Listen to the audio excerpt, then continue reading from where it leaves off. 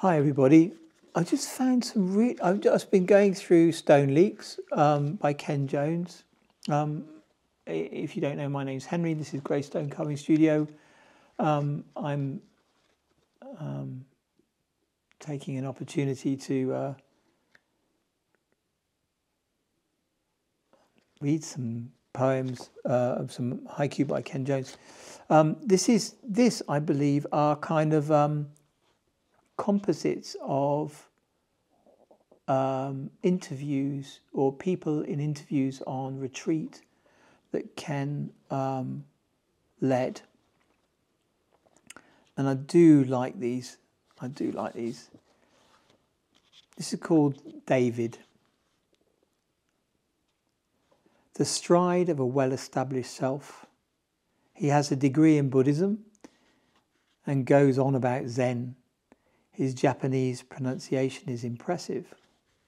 I stare at his highly polished shoes and wait until he's finished.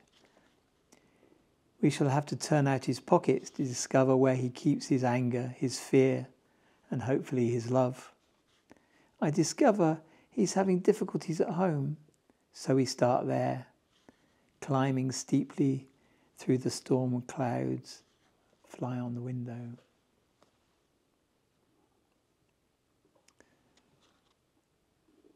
And then we've got, I'm just going to carry on reading. Then we've got Martha, sensibly dressed and impaled on virtue. She has so much to do, peace and justice, children, aged parents, a husband too, and enlightenment on top of all that. I invited her to reflect on the fact that nothing matters, everything matters, which is also giving her a hard time. However, she is taking up singing.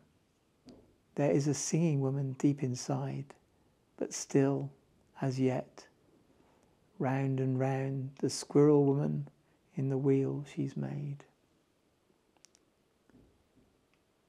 Martha's last one for the night. In silence, the cathedral clock gathers its strength and strikes 10 times. Each stroke a little less than perfect. Tears spring to my eyes. Where sweet water meets the rising tide, a tang of salt.